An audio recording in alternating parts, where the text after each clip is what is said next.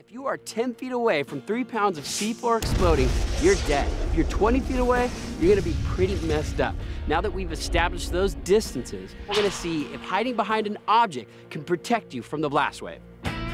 And the first object might not be your first choice of shelter, assuming you had a choice. That's because it's a plain wooden table. I don't know, I don't think I'd want to be 10 feet away from 3 pounds of C4 behind just a table. Oh, come on, that's 3/4 inch pine. Yeah, it does seem kind of flimsy, huh? We'll find out how flimsy in just a few minutes. Grant plants the burst disc behind the pine as Kari and Tori deliver a twin for the 20-foot test. All right, let's point it towards the blast. This is the injury zone. All right, get in there.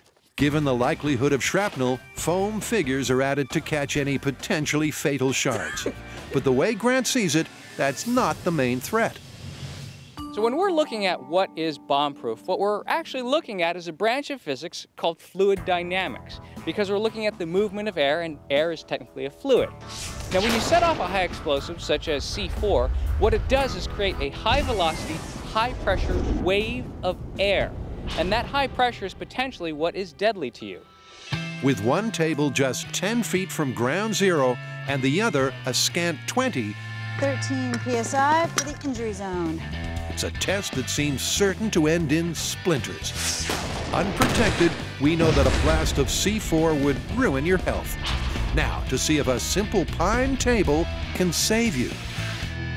Okay, this is what is bomb-proof wooden table. All right, charging. In 3, 2, 1. Whoa! Wow! Well, that was definitely the death zone. Now, one table is down, but the other table is still standing. Let's go look at the damage. No prize for guessing which table is gone and which one looks kind of intact.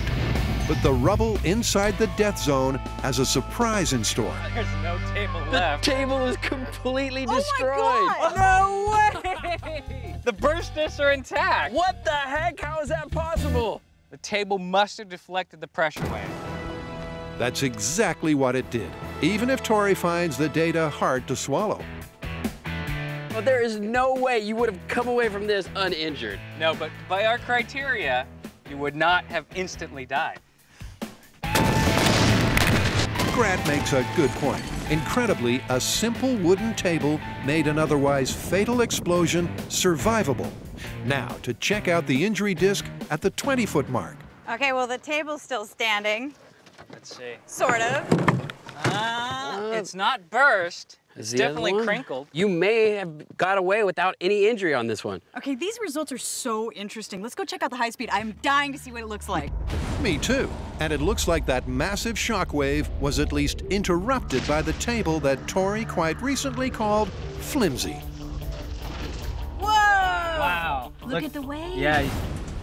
The disc didn't burst, but that table is in shreds.